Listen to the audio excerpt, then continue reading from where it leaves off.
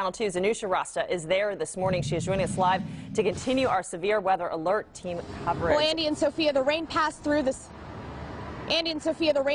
Cypress area pretty quickly. It stopped raining here more than 30 minutes ago. The sun's out, the skies are blue, the clouds have parted, and besides the wet roads here that you see behind me, you really wouldn't think that it rained here at all. You're looking at the 290 frontage road here at Fry Road. Now I want to show you some video that we shot of this same area about half an hour ago when it was pouring rain, heavy rain. There was also a lot of lightning. Water began collecting in the roads, although the streets did not flood. The area was very dark with all those heavy clouds you see overhead.